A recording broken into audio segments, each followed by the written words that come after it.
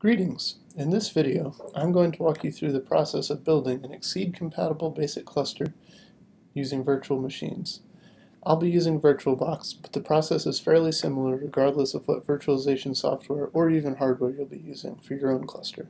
This cluster has a simple design, just a front end connected to the outside world and an internal network, which is connected to the compute nodes. There will be 4 parts to this build: making the front end, configuring it, adding compute nodes, and then configuring the scheduling software. Step 1. Building the front-end machine. To begin, we define the hardware for our front-end machine within Virtualbox, which will run the CentOS 6 operating system.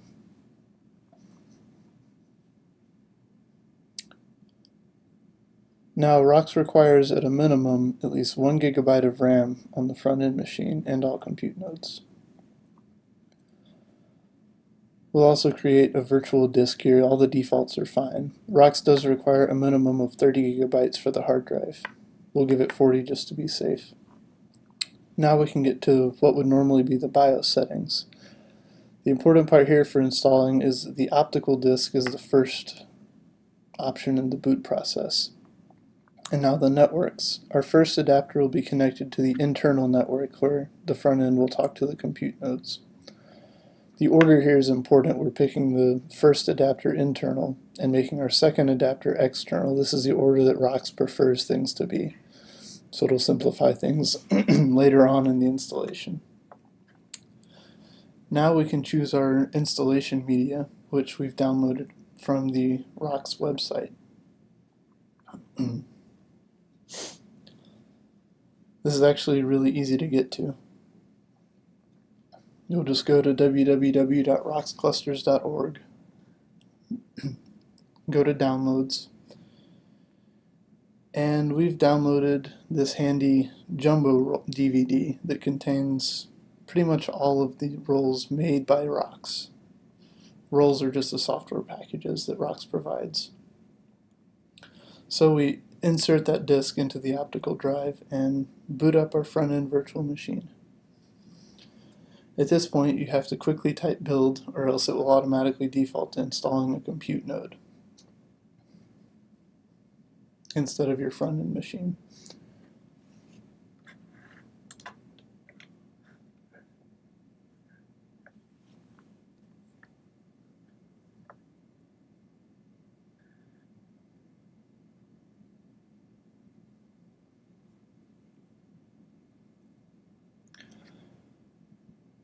And now at this point, you'll start your friendly interactive ROX install. The first step is to choose your roles or software packages that you want to install. Typically in ROX we select Base, Bio, Ganglia, which is a monitoring system, HPC has cluster tools, Java, kernel, and OS are exactly what they sound like, as are Perl and Python. Now we want to insert some additional software to make this really an XSEDE-like cluster. So we're choosing a role that we downloaded from the ROX website to install the Torque Resource Manager, which will really turn this thing into a cluster. And we also have a special XSEDE role which contains scientific software that's similar to what is found on the larger XSEDE resources. So we'll pick that role and continue on to the next step.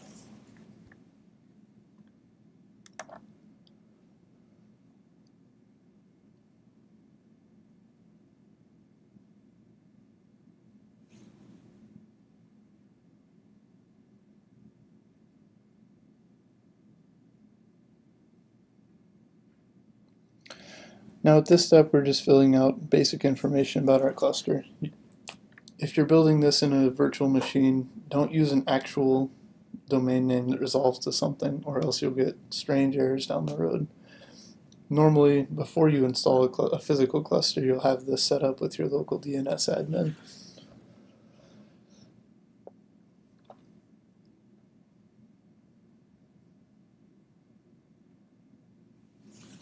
Now the network configuration, this is important. This is the interface for the public network. Make sure it says ETH1, or else ROX will be confused when you start up in the future and you'll have to swap the interfaces within the ROX database.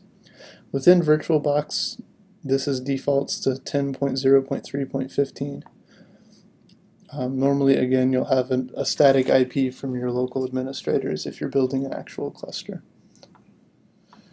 And then this will be the internal network, which defaults to 10.1.1, and we'll keep that default for this. Again, this gateway and DNS server setting comes from within Virtualbox.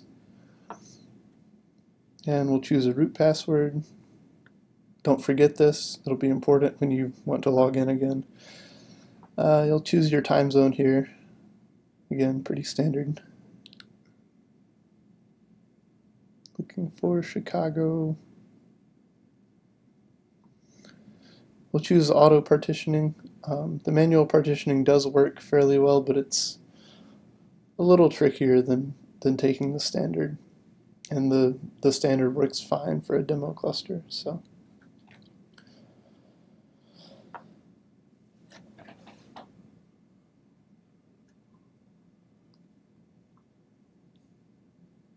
Now at this point, ROX will start building all of the roles that you've requested. Your only steps at this point is to keep inserting the same DVDs that you used earlier when you were choosing your roles. In real life, unfortunately, this takes much longer.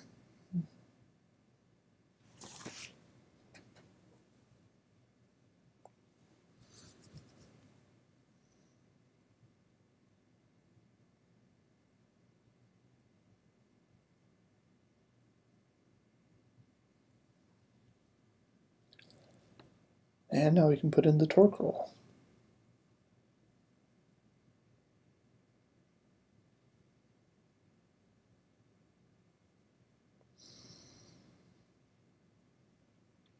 Oh, that was fast. And now you run around to the front of your cluster again and put in your XSEDE disk. Now, since this is the last role that we've selected, you're off to the races. You can take this time to go get some coffee or tea or whatever your poison of choice is. Luckily, I've sped things up a little bit in this video, so you won't have to wait through all of it.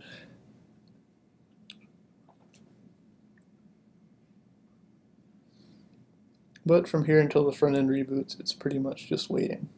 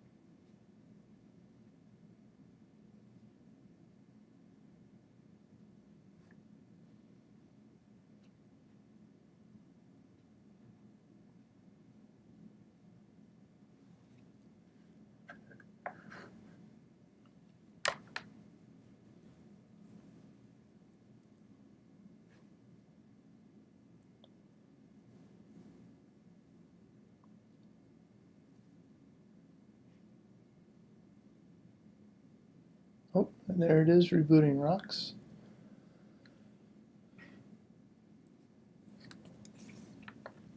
And here we go to your standard CentOS 6 login screen. So now we've got a successfully installed front-end machine. The next step, of course, is to actually configure it, make sure that all of the networks are set up correctly, and download a little bit of extra software prior to configuring compute nodes. But like I said, the most important part is checking the network.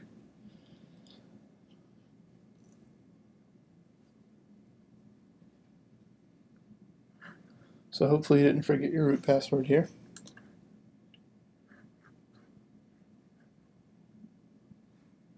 And you can safely ignore that.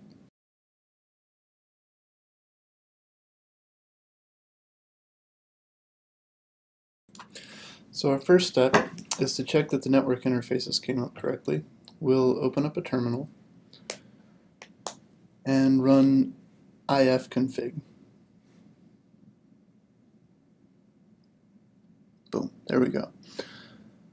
So we want to make sure that the right devices are associated with each interface. Notice the MAC address here for both ETH0, which is the private network, and ETH1, which is the public network. And they came up with the right IPs, that's good. So now we'll check that ROX knows about the right interfaces. So run ROX list host interfaces. And here you should compare the MAC addresses to make sure the right card got associated with that interface. This is where problems creep up most of the time with physical hardware. Sometimes ROX will switch these and then it's a real pain to switch them back. But everything here worked okay. So let's make sure we can see the outside world. I'll try to ping the mothership at XSEDE.org.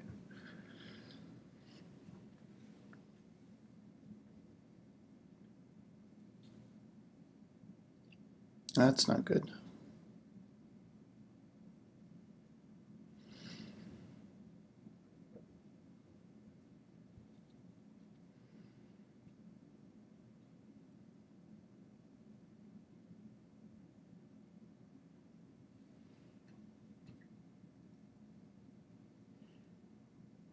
Okay, so let's make sure that we can see the DNS server that's provided by Virtualbox, which was at 10.0.3.3.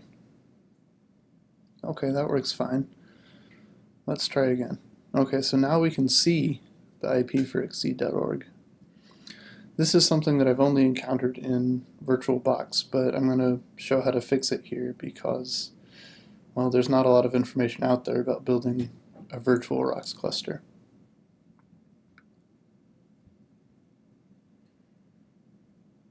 Okay, so it worked okay, but pretty slow. So now we're going to go into the configuration for ETH1, which is our public interface. So it's in networks etc sysconfig network scripts ifcfg ETH1. And we'll change the boot protocol to DHCP so that it will talk to the Virtualbox server. And then restart the network.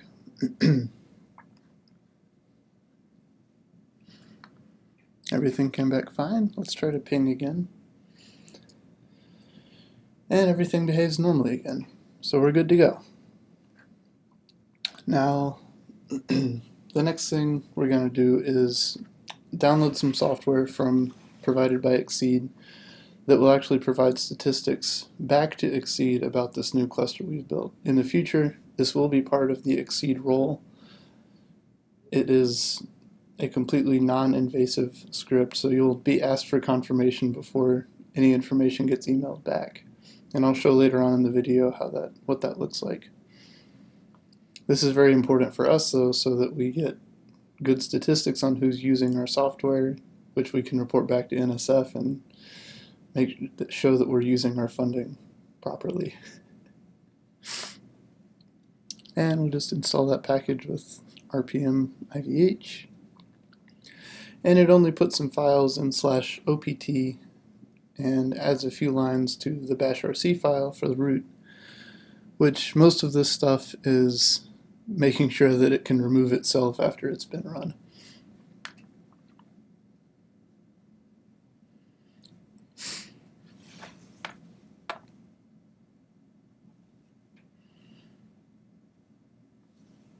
Okay, so now that we've got our front end set up, what does this cluster need next?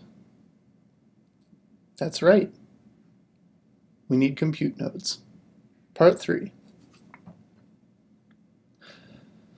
So now we're going to install and build all of the compute nodes for this cluster. This tool, Insert Ethers, is going to do all the heavy lifting here. This will run a DHCP server on the front end for when the new compute nodes come up. So you'll choose for your appliance type compute, just hit enter.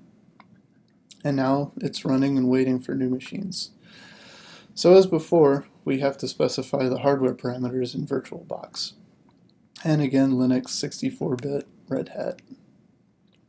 And again, 1 gig of RAM, at least 30 gigabytes of hard drive. We'll give it 40 again to be safe. And now, this part's very important. You have to specify the boot parameters for your compute node. And we want to make sure that the first thing to boot is network and then hard drive, because it's actually going to get a kickstart file from the front end machine, so you don't have to do anything else. And you only need one network adapter attached to the internal network. You have to make sure not to use the Intel option for the network card here, otherwise it won't work. Okay, so now you've specified all that stuff, and fire up your compute node, and we'll see what happens. Okay, so it's running the Pixie boot on the compute node, running a DHCP request on the internal server, and there we go, insert ethers sees the compute node, and it's found the MAC address. You can check that if you're paranoid about other devices sending out DHCP requests on your internal network, but this is pretty safe here. Okay, it's getting the kickstart file from the front end.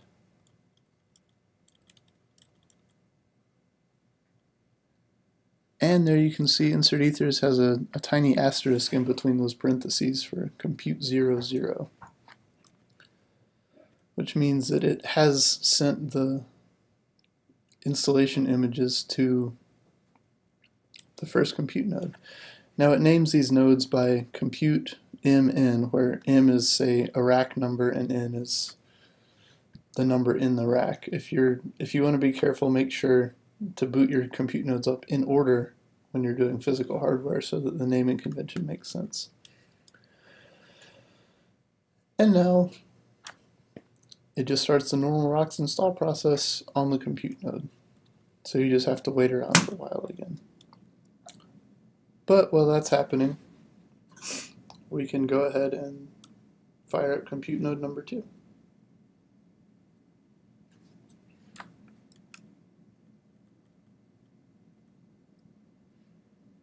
Again, same old 64-bit Linux, 1 gig of RAM, 40 gig hard drive.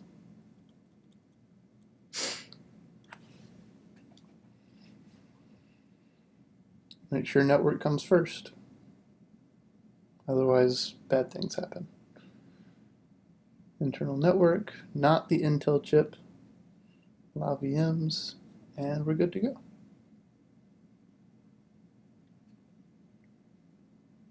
Don't let it load the installation CD.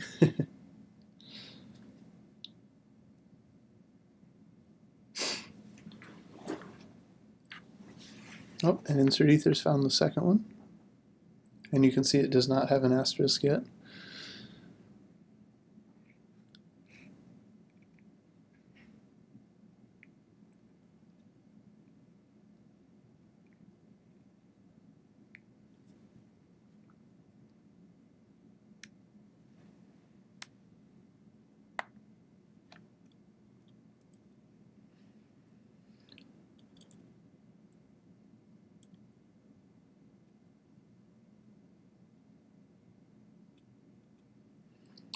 At this point, since we're only building 2 compute nodes, you're safe to go get coffee or tea or whatever you enjoy the most at this point. It's a waiting game.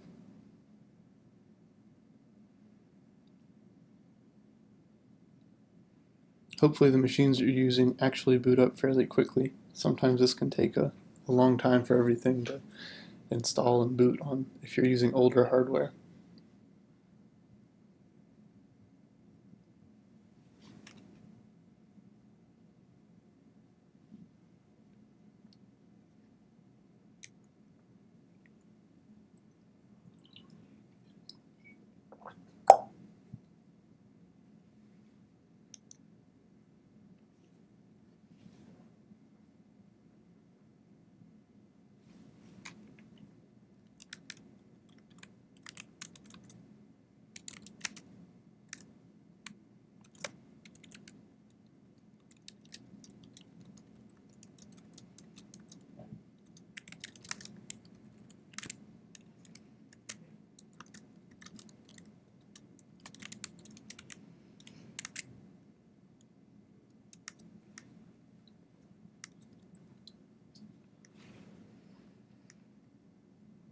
Okay, and since we've installed compute nodes, you can exit insert ethers.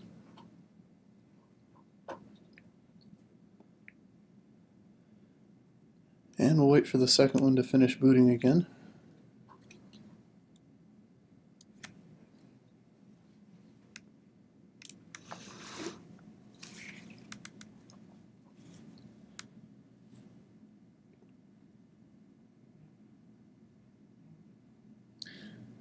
So now we've got compute nodes. We're done building the cluster. And we can report back to XSEDE about what we just built so that we can go back to the NSF and say, hey, look, these guys built an awesome new cluster. You should give us more funding to support more people doing this.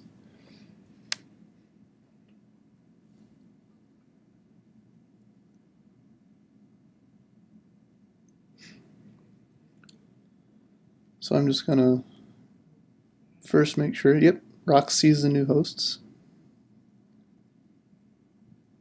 And they all have interfaces up on the private network.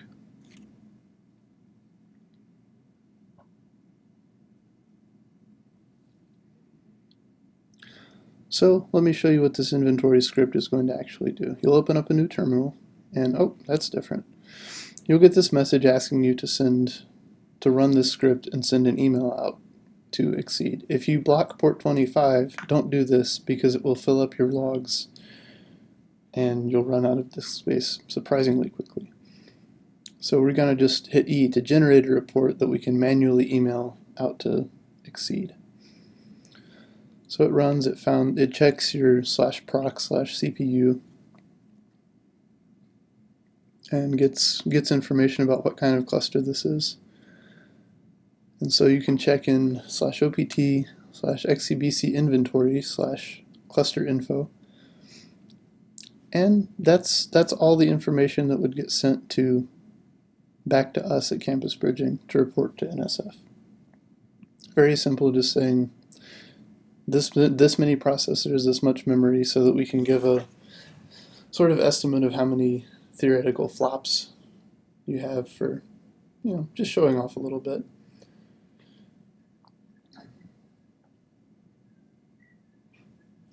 And there's all that stuff in the bash RC from earlier, which, after you run it, cleans itself out completely.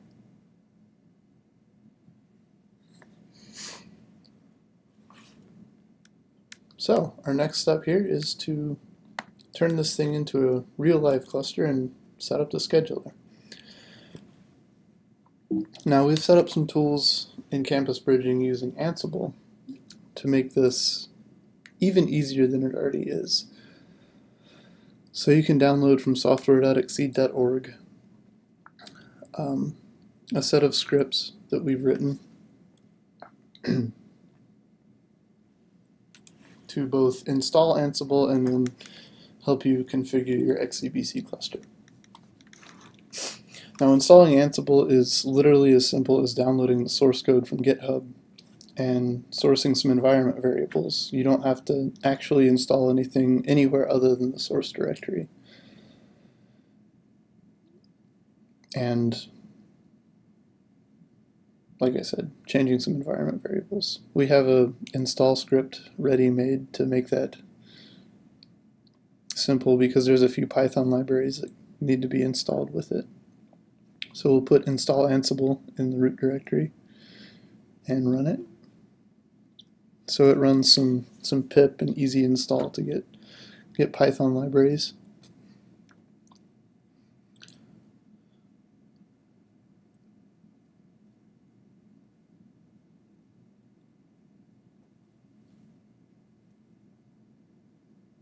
And now we're cloning from GitHub.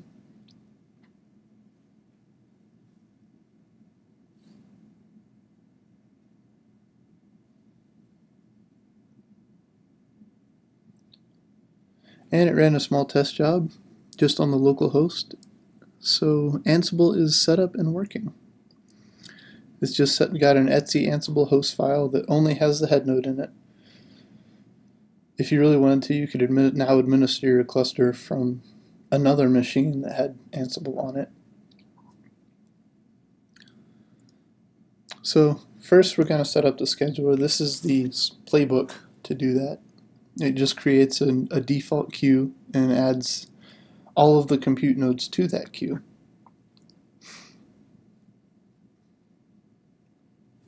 So all you have to do to create this queue is well, first we make sure we have all of our environment variables, which comes in a script provided by Ansible.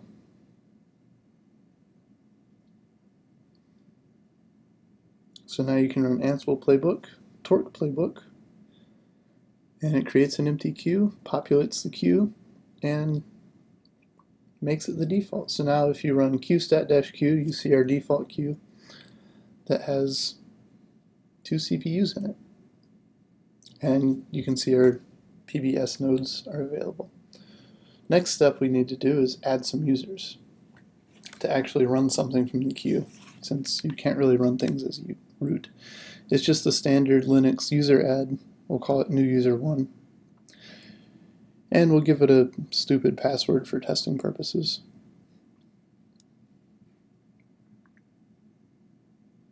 Now, when you create a new user, you have to run ROX sync users so that the ROX database knows about the new user and will populate the compute nodes with information so that the user can actually run things on them. A very important step.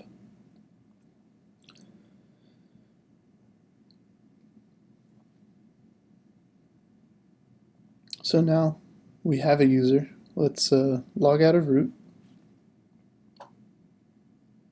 Well, not log out. We'll switch users into new user 1. Hopefully you didn't forget the password.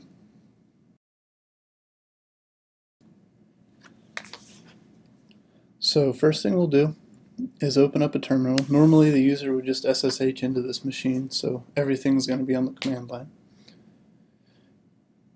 And we've got an example job in /export/apps/nodequery.job.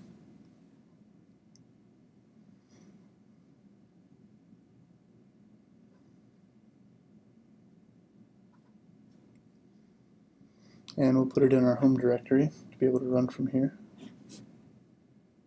And it's just a simple PBS script that runs hostname on all of the compute nodes on the cluster. We'll submit it with qsub nodequery.job. And you can see the full job status with qstat-f, which is way too much information. If you want a simpler view, just run without -f, and you'll get a short list of all the jobs that are currently running in the default queue.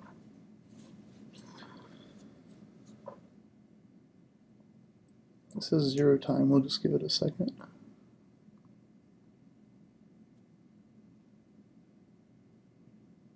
And check it again, no change.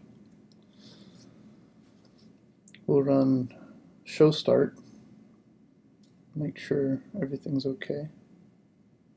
Couldn't find the job 0, so it must have already completed. Yep, and there you can see our output files. So we'll run cat nodes.out.